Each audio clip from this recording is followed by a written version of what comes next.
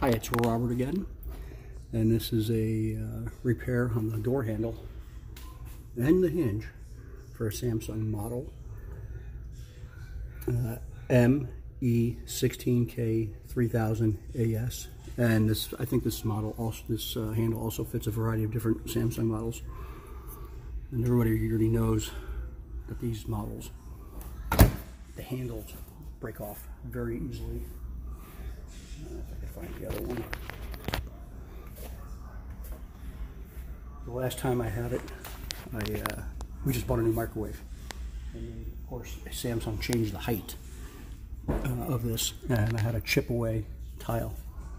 So this time I was like, no way am I going to do this again. So I researched the internet and I found a replacement handle on Amazon for like 10 bucks. The other issue was when you shut the microwave, after the handle broke, the microwave would just come on by itself with no timer going, or no heat. So it would just, you'd shut the door and it would just spin and spin and spin with the lights on. So I ended up having to leave it open and then taking a piece of Gorilla tape, putting it up here, closing it, and lifting up on it to get it to start. Not the safest in the world. So there's other videos out there. If you want to learn how to actually take this panel apart, it's very easy. All you really need is a couple of flat-headed screwdrivers. A drill is nice with a extended bit, a pair of pliers, and a hammer. A hammer always fixes things. So first of all, sorry I'm so shaky, that's just me. The videos will tell you, you just take a screwdriver and you slip it in here and you break away the seal. I would get a couple screwdrivers because as you do it, you don't want it to fall back in place. And if you notice right there, there's one right there. I should have known. If I would have done it before, I would have done the same thing. I would have pried this one out also at the same time, because what it did is it got it split right there. You can see the line, but it's functioning fine now.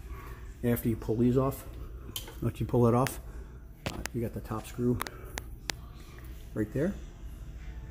See, flashlight, and then you have one behind this corner, but it's set back deep. Hence why you need the longer drill bit to get to it. So what you do is, when you're unscrewing this, you put the drill in this side. On this side, you'll notice here, those are the broken parts that are left over inside the microwave and attached to the screws.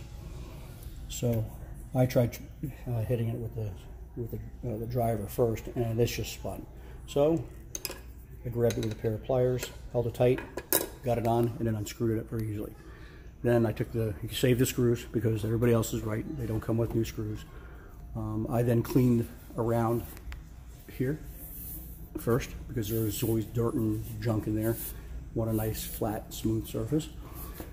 And then I using a smaller screwdriver, real tiny one, I started the threads on this because you can't do it by hand since it's plastic you're going into. It's very difficult. So use a screwdriver, just get it started, and then do the same down here. And then you can,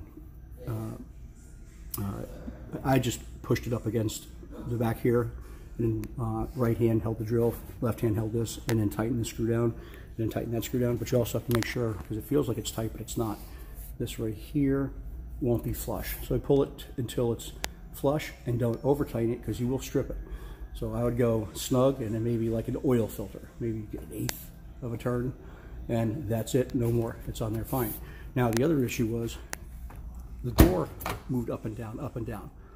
The repairman who came out to fix my Samsung refrigerator for something else, this microwave is out of warranty, told me it's cheaper just to replace the microwave. So I started looking at it very closely, and I noticed that